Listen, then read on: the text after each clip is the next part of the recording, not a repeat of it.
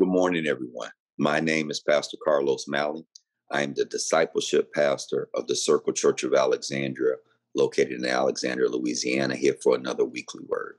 I'm also the character coach of the LSUA men's basketball program, and hopefully they'll be able to tune in at some point this week to the weekly word as well. So shout out to Coach Cordera, his staff, as well as the men's basketball team. I'm extremely proud of you.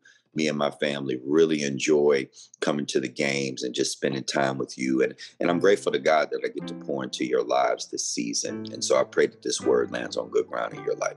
I'm thinking of you this morning because I was studying and reading on Coach Steve Kerr. Steve Kerr was a very successful he is a very successful coach, but he was also a successful player. But what many people may not know is that Steve Kerr was not really a household name out of high school. In fact, the only scholarship offer he had came late in the season of his senior year, and that was to the University of Arizona, in which he took that opportunity. He made the most of it, and it eventually landed him in the NBA. Steve Kerr won 5 NBA championships as a player, and he has won 3 NBA championships as a coach. But one season that particularly stands out to me is in 1997. Steve Kerr hit the game-winning shot for the Bulls to win a championship in 1997. Now, what's interesting about him hitting that game-winning shot, and I want to say it was Game 6, is in the previous 5 games before Game 6, Steve Kerr had only averaged 3.4 points a game throughout that entire series, and he had 17 points total in those 5 previous games. But he was ready at the moment he was called upon, and everybody knew that Michael Jordan was going to take that shot.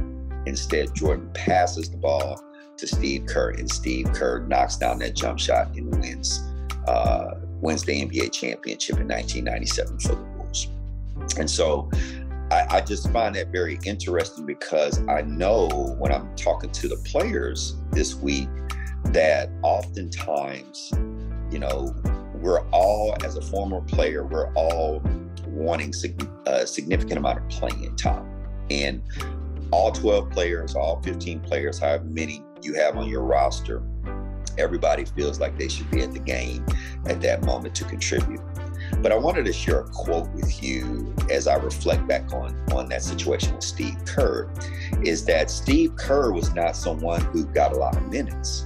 I mean, he played, he was in the rotation, but he was someone who had to train himself to practice and prepare that when he got his opportunity to play, he was going to make the most of it. Whether that was 20 minutes or 2 minutes, he was going to be ready.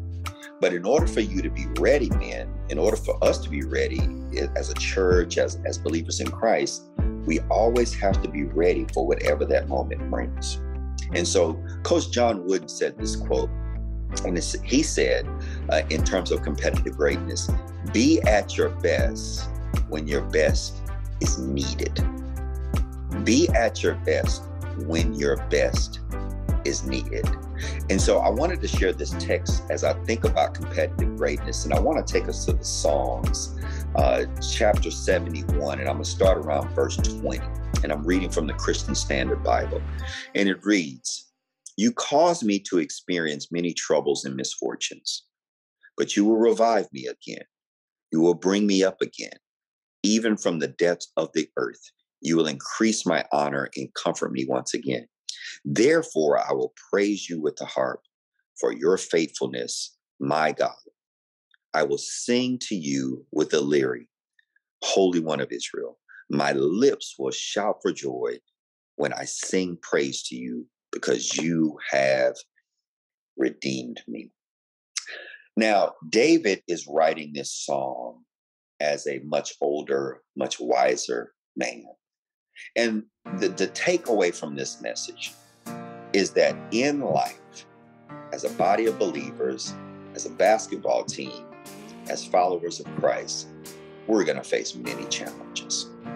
But remember this, as I'm talking to the church, as I'm talking to my team, as I'm talking to the staff, as I'm talking to our leaders, that every obstacle and challenge that we go through is designed to do three things for us. It's designed to strengthen our faith with God and strengthen us. It's designed to correct us in the process of growing in our character development, or what we would call in the church discipleship. And it's designed, lastly, to develop us in who God has called us to be.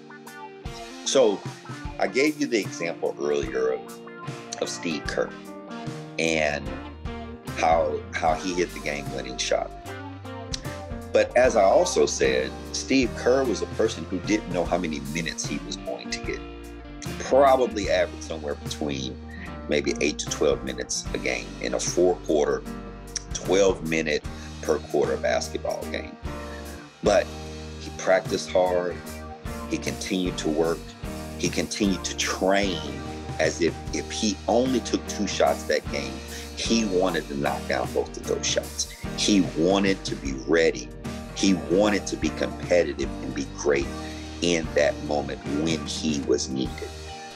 So I speak to my players this morning, and I say to you, whether you get 5 minutes or whether you get 15 minutes, my encouragement to you is be ready and be your best when you're needed. When you're on the sideline, make sure that you're cheering your team on. Make sure that you're encouraging them, because you want them to encourage you when you're in the game.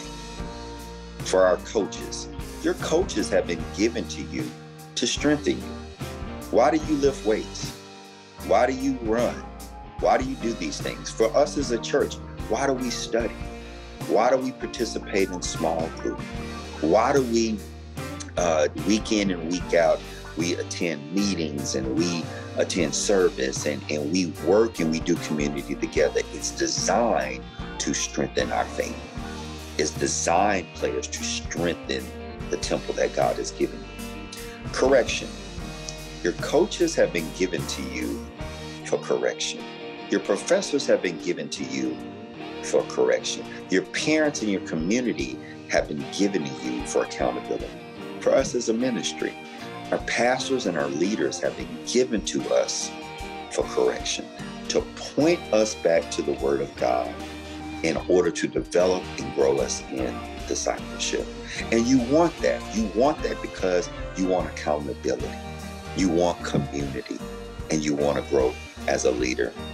And lastly, developed. We as, believers in Christ, we want to develop and be all who God has called us to be. Just like my players, you want to be all that God has called you to be. But in order to do that, you not only have to work on your mind and your body, you have to work on your spirit. You have to work on your character. You have to work on the intangible things that you may not think are very important today. And the same for us as a local body of believers. You may not think reading, and you may not think attending study, and you may not think daily prayer. You may not think fasting is important. But all of these things are designed, whether you're a basketball team or a local body of believers, to strengthen, to correct, and to develop us. And in the end, when we look back at the words of David in this song, he rejoices and he thanks God for it. If you have the ability to do what you love today in our body of believers on that team, rejoice and thank God. Thank him for the strength. Thank him for the correction. Thank him that he thinks enough of you that he even wants to develop you. This morning, as I prepare for this week, I wanted to spend some time in the Word of God in order to share that word with you. One thing I left out in the story with Steve Kerr is as much success as he has attained and achieved as a coach. When you go back and you watch the Michael Jordan, the Last Dance documentary, it's something I didn't know, and that was his father, who was a university president in the Middle East, was assassinated. He lost his life.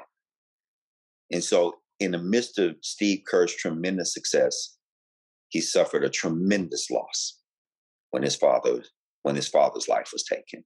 Many of you in the church and on our team are going through a lot of challenges right now. I'm going through challenges right now. But stay the course and stay with the Savior. That was something that I spoke about on the call this morning, is stick with the Savior through whatever suffering that you're going through.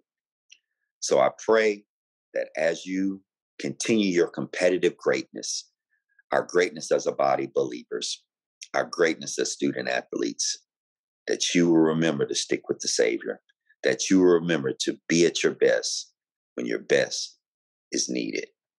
And may God continue to strengthen, correct, and develop you all. I pray that that word lands on good ground in your life this week as you go out and you serve God and you serve your community. Men, I'll see you later on this week prayerfully, and y'all take care. To my Circle Church family, I love you. Thanks for tuning in. And anybody who tuned in today to this video, I pray that it landed on good ground in your life. I always want to say, follow me, and I will make you fishers of men. And because we have our ladies tuning in, I will make you fishers of people. God bless you all. Until we meet again, take care.